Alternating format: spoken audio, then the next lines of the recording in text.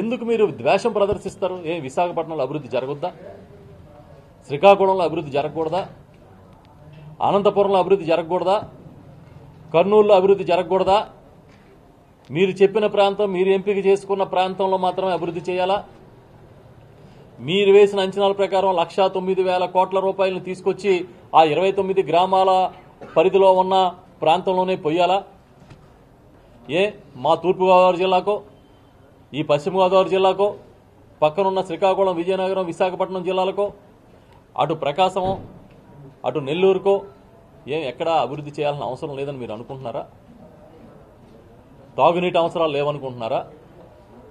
సాగునీటి అవసరాలు లేవనుకుంటున్నారా? విద్యా వ్యవస్థని, వైద్య వ్యవస్థని మార్పులు చేయాల్సిన బాధ్యత లేదని అనుకుంటున్నారా? ఒకవేళ నిజంగా చేయాలనుకుంటే కూడా 1,00,000 కోట్ల రూపాయల అప్పు ఇప్పుడు పుడుతుందా? తమరే ఈ రాష్ట్రాన్ని అప్పుల్లో ముంచేసి దుకాణం సర్దేశారు.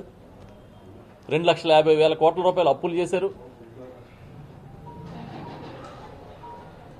ఒక ప్రాంతాన్ని ఏ విధంగా అభివృద్ధి చేసి మిగతా ప్రాంతాలను విస్మరిస్తారని ఒక ప్రశ్న లేవనెత్తి దాని మీద చర్చ జరుగుతున్నప్పుడు ప్రభుత్వం స్పందించాల్సిన బాధ్యత లేదా? ఆ బాధ్యతని ప్రభుత్వం పరిశీలిస్తున్నప్పుడు ఈ విధంగా బురద చల్లడం మీకు భావ్యమా? ఎందుకు చంద్రబాబు నాయుడు గారు ఇలా దిగజారిపోతున్నారని ప్రశ్నిస్తున్నాను. నేను సూటిగా ప్రశ్నిస్తున్నాను, మీరు చెప్పండి. విశాఖపట్నం వెళ్ళి నడిబొడ్డు మీద నిలబడి ఇక్కడ ఒకవేళ అడ్మినిస్ట్రేటివ్ క్యాపిటల్ని, ఎగ్జిక్యూటివ్ క్యాపిటల్ని తీసుకొస్తే నేను వ్యతిరేకిస్తానని దమ్ముంటే చెప్పవయ్యా చంద్రబాబు నాయుడు గారిని అడుగుతున్నాము.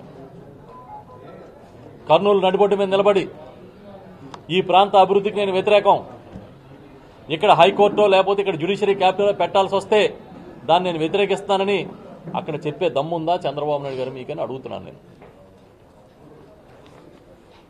అమరావతి మీద మీకెందుకు ప్రేమ అనేది ప్రజలందరికీ మీరేం ప్రత్యేకంగా చెప్పక్కర్లే. ఆలు లేదు, చూలు లేదు, ఇలాగా ఒక చర్చ ప్రారంభమైన వెంటనే మీరు రోడ్లెక్కి జనాలందరినీ రోడ్లెక్కించి ఎలా ప్రచారం చేస్తున్నారో, మీ ప్రసార మాధ్యమాల్లో ఏ విధంగా చూపిస్తా ఉన్నారో ప్రజలందరూ చూస్తున్నారు. ఈరోజు నేను ఒకటే చెప్తా ఉన్నా, చిన్నప్పుడు చదువుకునేవాళ్ళం, మాయిల పకీరు ప్రాణం చిలకలో ఉంటుందంట. చంద్రబాబు ప్రాణం అమరావతిలో ఉన్నట్టుగా అనిపిస్తుంది. గిచ్చగిచ్చలు ఆడిపోతున్నాడు. ఇలాగా అమరావతిలో రాజధాని ఉంటుంది కానీ లెజిస్లేటివ్ రాజధాని వరకు ఉంటుంది. మిగతా ప్రాంతాలని కూడా అభివృద్ధి చేయడానికి పరిపాలన వికేంద్రీకరణ చేస్తామని ఒక ప్రతిపాదన వచ్చిన వెంటనే నాకు మాయిల పకీరు కథ గుర్తొస్తుంది. ఆయన ప్రాణం చిలకలో ఉంటే అది ఎవరో పట్టుకున్నడికి ఇక్కడికి వణికిపోయేవాడు అంట. అలాగా అమరావతిని ఇలా టచ్ చేస్తే కంగారు పడిపోతున్నాడు. రోడ్డు ఎక్కి ధర్నాలు, శాపనార్థాలు. చంద్రబాబు నాయుడు గారికి సందర్భంగా ఓ విషయం చెప్పబోతా ఉన్నాను. భాషని అదుపులో పెట్టుకోండి. మీ సీనియారిటీకి మీరు వాడే భాష తగదని చెప్తున్నా. మీ 40 years ఇండస్ట్రీకి మీరు వాడే భాష ఏమాత్రం తగదు చంద్రబాబు నాయుడు గారు అని ఒక సలహా ఇస్తున్నాను. మాట్లాడితే సాక్షాత్తు ముఖ్యమంత్రి స్థాయి వ్యక్తిని, ముఖ్యమంత్రి గారిని పట్టుకుని ఉన్మాది అంటాడు. ఉన్మాది అని మాటి మాట్లాడుతూ ఉన్నారు. అయ్యా చంద్రబాబు నాయుడు గారు, ఈ రాష్ట్రంలో అధికార ఉన్మాది ఎవరు అని అంటే ఈ దేశం మొత్తం మీద ఎవరి వైపు వేలెత్తి చూపిస్తుందో మీకు తెలుసా అని అడుగుతున్నాను. అధికార ఉన్మాదంతో కాదా ఎన్టీ రామారావుని మీరు కోల్దోసిందని అడుగుతున్నా. అధికార ఉన్మాదంతో కాదా ఆ కుటుంబం మొత్తాన్ని మీరు రోడ్డు పాలు చేసిందని అడుగుతున్నా. అధికార ఉన్మాదంతో కదా ఇవాళ ఓటు నోటు కేసు తెచ్చుకుని నెత్తి మీదగా తెచ్చుకుని ఇవాళ రాత్రి పెట్టి బేడ సర్దుకుని హైదరాబాద్ నుంచి పారిపోయి వచ్చేసింది చంద్రబాబు గారు అని అడుగుతున్నా.